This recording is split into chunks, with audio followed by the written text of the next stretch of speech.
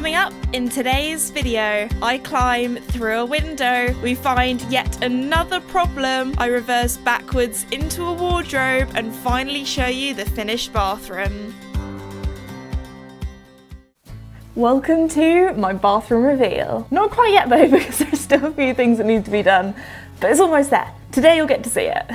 We are currently just waiting for the electrician because he's actually going to put some little lights in the bath panel. I thought that'd be really nice because then I can just have those lights on and the light in my little alcove, and it'll be very, very chilled, low-level lighting while I have a bath. But anyway, before the electrician comes, I'm actually going to be putting a lot of insulation under the bath. Something keeps my bath water a little bit warmer. So that's the plan for today. Yeah, final fix for electrics, and then by the end of the day, I will have a complete bathroom. So he's gonna be arriving any second now, so let's get moving. Let's go.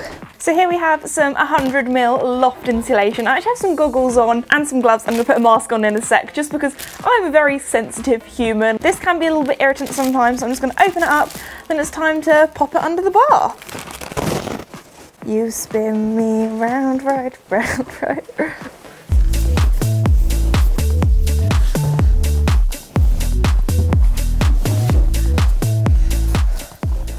While the electrician is finishing up the bathroom, I thought I'd show you the roof. We are going on the roof. I'll show you the easy way up there. Here we go.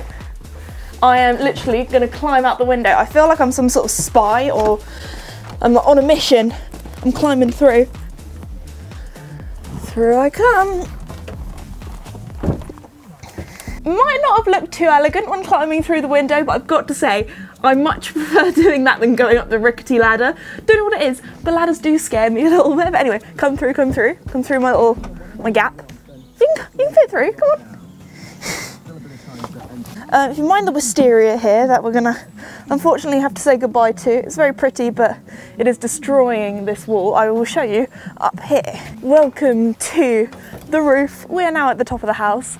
This here looks very different to how it did at the beginning. So when the builders first came up here, because in the survey it did say it needed a little bit of repointing, this end gable wall, they put a ladder against it and the house actually started moving, and they were like, this is too dangerous. So that's why we have the big old scaffolding around the house kind of holding it up. So the other day they took all this down. There were a lot of bricks that were kind of even crumbling under their hands, so we have had to get some reclaimed bricks so they still look kind of oldie-woldy and fit in with the property. But here you can see it looks a lot better.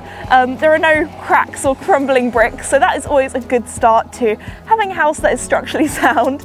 But yeah, this wall is looking a lot better. However, we have just found out that there's been another thing that's not going too well around the corner, and that is on the dormer. I do feel a little bit like I'm walking down a catwalk on the scaffolding here. Anyway, we have been basically removing bits, and here we can see this bit of wood that's holding up the dormer is rotten. So that's going to need to be fixed because that is not great. But we've, as you can see, a lot of tiles have been taken off. More rotten bits have been taken off, but we'll get there, it'll be fixed eventually, it'll be fine, it's all good. But yeah, that does not look very good. Absolutely shocking. And it's now time to go back through the window. You might have noticed from the previous episode that this door no longer has a hole in, so I can't just, you know, stick my head through like I did before. We've filled it in, or the carpenter has. Thank you very much, Carl, he has been incredible. Before it was frosted glass. Now I won't have somebody looking through at me in my dressing room or bedroom. I think it's actually matched up really well. Obviously there are some bits that we need to sand down, there are some holes that we need to fill, the doors do need a bit of a neaten up, we might varnish them, but anyway, that's for future Esme to worry about. But if I show you the wardrobe, we come over here, ta-da! It probably looks completely the same to you guys last time you saw it, but the wardrobe is just so much better now. Even just things like at the top, it's actually level and straight. Before it was a little bit not very even. Also, the thing I love the most is if we pop open the doors, they don't drag on the floor now. Instead, we actually have a little step here. So if I wanted, I could put some shoes here, or I don't know, it feels a lot higher quality. And we've kept, you know, the doors that were here before, so we have kind of I'm going to say recycled them, we've just kind of fixed them up really, which has made things a little bit cheaper as well. Obviously we have the wall of indecision, that is now the wall of decision, because in the previous episode you will know that I decided to go for rolling fog, a nice neutral colour, but I'm also really excited because in here we have some really lovely storage bits. So I actually have shelves, so can you imagine like shoes on here, or like my bags, or just pretty things. I love organisation. I think one of the things I'm most excited for is just putting all my clothes in my wardrobe, have everything sort of colour coordinated and hung up neatly. I don't know what I'm going to end up putting in here because it is like a small little, I could almost get in here actually. I don't know. I don't really know what I'd put in here because it's a little bit more tricky to get in here. Well, this is where my dressing table is going to go, so I do need to think about that, but it is all coming together very nicely. Actually, this window might be a bit easier to go through compared to the other ones when I do my little spy mission climbing through. So this is our lighting system for when it's dark in here, because the lights in here are really bad, like you just can't really see much. So I've got some decorators lighting that we're actually using for filming just so the lighting's a bit better for you all. But there we go, it makes everything just look a bit better now. Okay. The bedroom has also had quite a few bits done since I've last talked to you. So the archway that we have and all the oak bits that we've put in for structural beams, they have lightened up quite a bit. I mean, there are still some areas that's quite dark, but I think once I've sanded it down, it will go to like a really nice honey colour, and I think that'll look really pretty. Also, we have some panelling here. I decided to go for panelling in the bedroom up to this kind of level. I was thinking of doing it all the way so it matches the dressing room, and I thought the panelling in here will just kind of tie the two rooms together, make it seem a little bit more like one big room, and I'm going to paint this in the same colour rolling fog, just again to tie it together. But also we were umming and ahhing about how far we should do the panelling, where it should go. I have decided to put a little bit in this nook here that isn't quite attached yet, so that needs doing. But I thought I could put like a little dressing table in this corner because I'll have to wait and see once the bed is in the room. I'm having to do a lot of imagination and brain work here, but I think it'll look really nice. I can just imagine, you know, this is where I'm going to be lying, kind of. Obviously not under rubble. Still need the carpets to be done, but we have a lot of painting to do before then, so yeah. Prepare yourself for lots of painting videos coming up soon. It's now a new day and I can finally do the bathroom reveal. This feels like such a big moment, not only because I now have a functioning toilet, bath, shower, but also because it's the first room that's done, and also this is the room that probably caused, I was going to say caused a lot of the problems. It was the room that made us discover a lot of the problems. So if you can hear all the background noise of hammers and builders, that's because they're taking my roof off today. So if you watched the previous episodes, you'll know that when we took the bathroom apart, that's when we found water leaking through the roof. So they're fixing that at the moment, but I'm so excited to finally show you all the hard work that's paid off. Come on.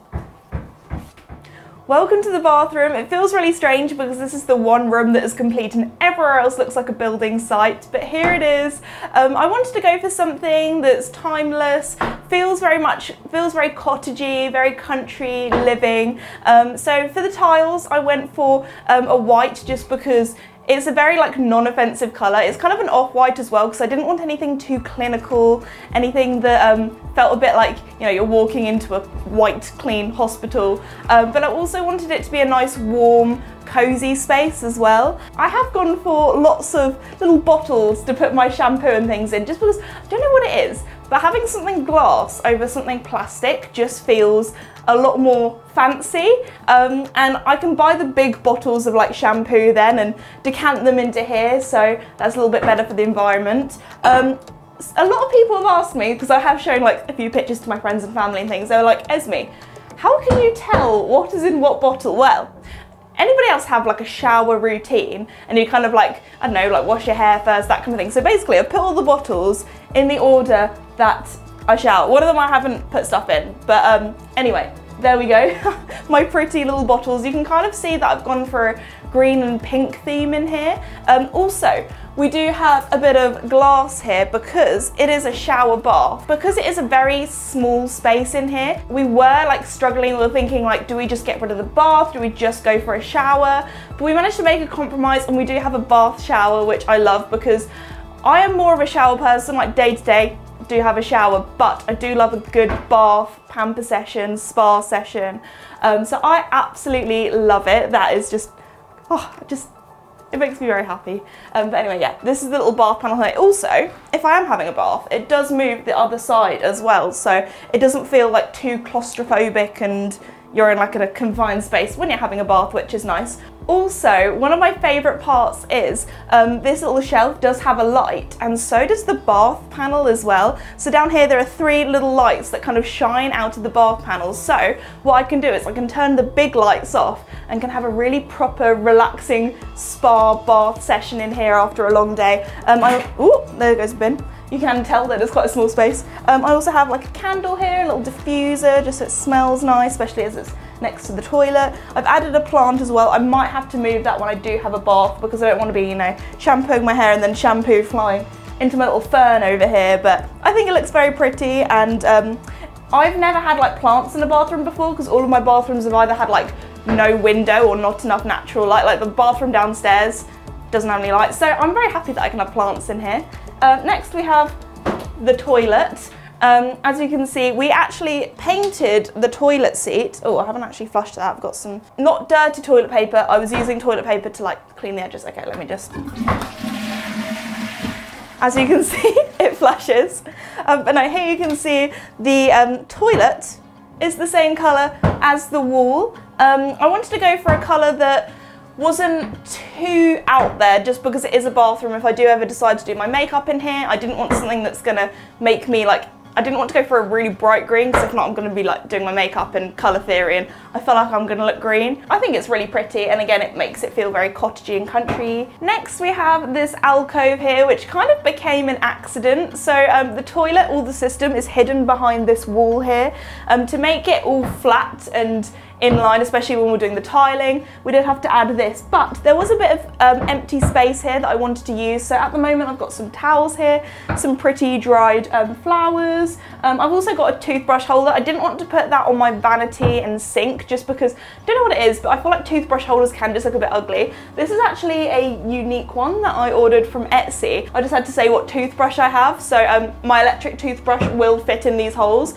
It isn't currently here, but these are like my travel toothbrushes that I use because I don't like to bring electric toothbrushes with me when I go away, just because it's a bit heavier, so they will be used, but they look a little bit prettier. I've also hidden my toothpaste because toothpaste just doesn't look that pretty on show. And then I have this little box here that has toilet paper in. I do actually have a toilet paper holder, but I haven't put that in yet. That will probably go on the other side of the vanity unit or down here, just so it's hidden, like the toilet brush is hidden in this little gap or void here at the moment. This is actually this is a housewarming present from one of my friends, and I've already got something to put like my tea and my sugar in, which is what I assume this is supposed to be for. However, I have actually put cotton pads in here, and I feel like it just looks very cute. I didn't want to get like a glass one just because I sometimes feel like glass stuff can look a bit messy. Saying that, I do just have a glass, you know, soap pump here. But I thought, you know what, it adds to the sort of country look. It definitely feels very farmhouse kitchen, so I thought, you know what, it's a little bit different. I'll add that there. On top of the sink, I have this beautiful marble, which I just fell in love with. I feel like the bathroom was the one thing, like when I went around the sort of showroom bathroom kind of thing, I was like, yeah, those tiles, that vanity sink unit, like it was, I felt like I knew exactly what I wanted.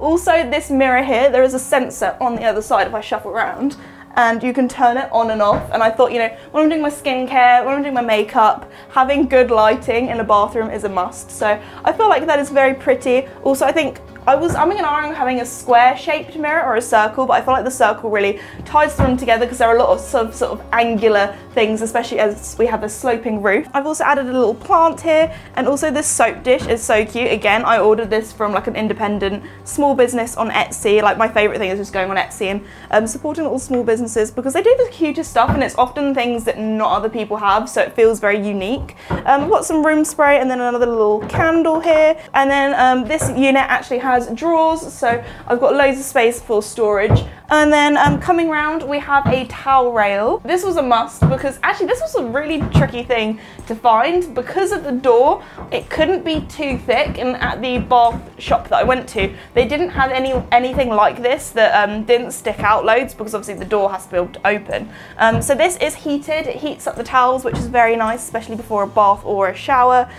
Here we just have the door. I'm going to add my little bathrobe to the hook on here. I might have to get a new hook because this one's gone a little bit rusty. Before I forget, I thought I would show you my bin, just because, I don't know why, but this bin it just makes me very happy. Like, how cute is this? I feel like with the cottage, like things that don't need to be cute, I've tried to make cute. Like, who thought a bin could be cute? But there we go.